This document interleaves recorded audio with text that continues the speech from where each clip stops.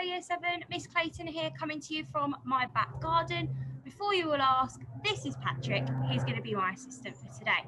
So I'm going to be showing you how we're going to do this week's practical, which is going to be involving calculating speed. Now this can either be the speed that you move or the speed that something in your house moves. A few things to think about.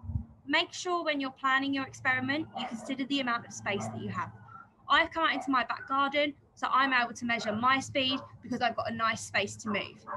If you don't have a space like this, maybe consider using a toy car and measuring the speed of that inside your house. But always remember to think about the precautions that you need to take in order to carry out your practicals safely.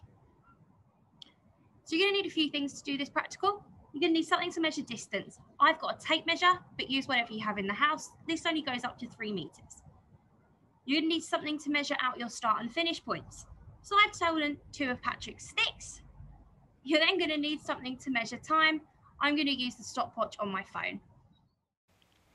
Start by taking your tape measure and measuring your distance. I've done 3 meters, and this will be the same for each of my repeats. Take your markers and mark out your start line and your finish line. Then be sure to take in your tape measure so that it's not a hazard.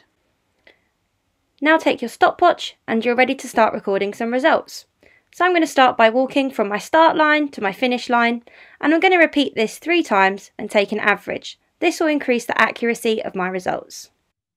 You'll find the instructions for this experiment in your Google Classroom with a method as well. You'll also find your results table here. So I'm going to record mine. So my distance was 3 meters. I repeated the test 3 times.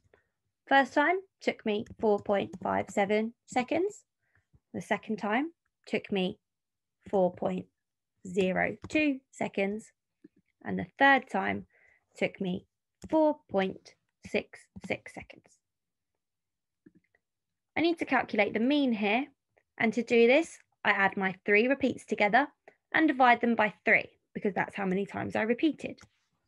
This gives me an average time of 4.42 seconds.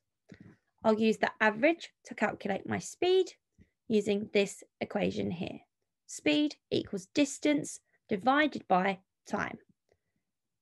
So I'll do 3 divided by 4.42, which gives me a speed of 0.68 meters per second. You can then repeat this experiment with different types of movement, for example, hopping, skipping, or jogging. Just be sure whatever you do, this is always done under the guidance of a sensible adult and that you clean up after yourself when you're done.